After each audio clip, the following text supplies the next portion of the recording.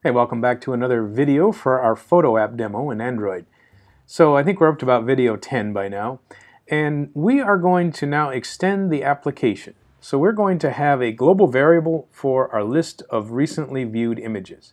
So to be able to create global things, I remember I showed you in a previous tutorial of how to create a global application. So I'm going to call this thing My Application, and the superclass was called Application.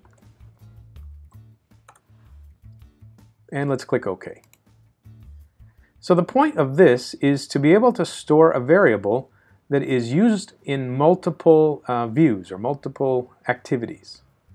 So after we create My Application, we have to do something in the manifest. Notice here in the area called Application, we have to provide a new item called Name. So that is equal to My Application. All right, so we've given the application a name. Let's close that. Now, a unique ability of this class is to be able to hold a value that all activities can see. So the global variable that I'm interested in is a list. So we're going to have a list of URIs, and that is going to be called URIList, and it's an array list. So that way we can keep track of what items have been viewed. So let's do a generate, and let's do the usual getter and setter for our URI list. Also, I'm going to create a constructor. So when the application is first launched, it will create a URI list, which is an empty array list. Okay, so this will create the ability to save a global reference to this URI list. Okay, let's return back into our main activity now. So I'm looking at the activity result. If we have a successful result for either the photo camera or the photo gallery, then we will have either a pathway or we will have a URI that we can put into our list. So let's go to the top of the page and we'll declare a new global list.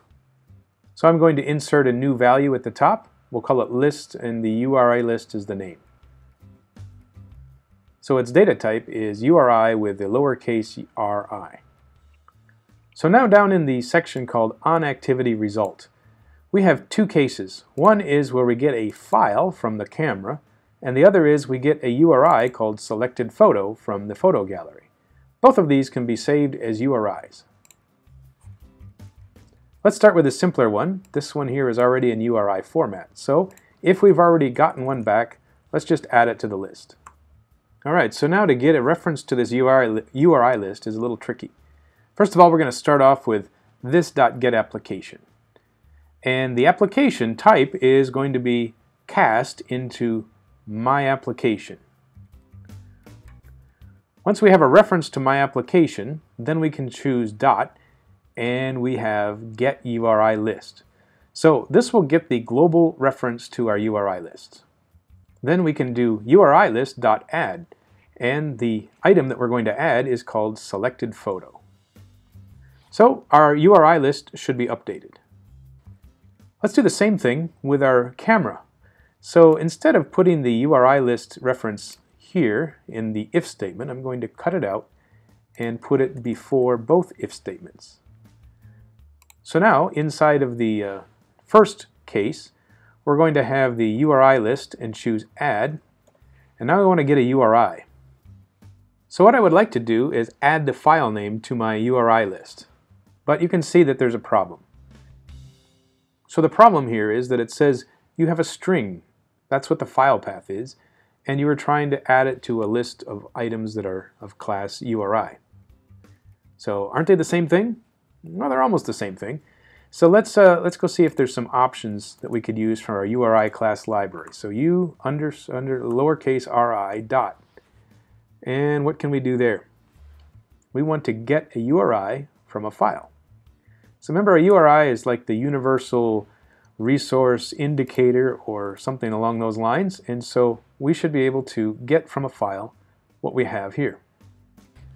Okay, so we're getting a little closer here. We're getting a URI from a file, but it still says you've got a file and I need a file, but you've provided me with a string. So how do I get a file reference? Well, we can do in here is create a new file and then put in parentheses the file path. So now we have ourselves a couple of conversions. We took a string converted it to a file, from a file to a URI, and then we've got the right data format. Okay, so that should provide a list of items, and it's global. Now the last thing is to create a form and display the list. So if you have some other kind of application where you need a list of URIs, then you're done. However, I'm going to show you in the next video one way to display the contents of that list.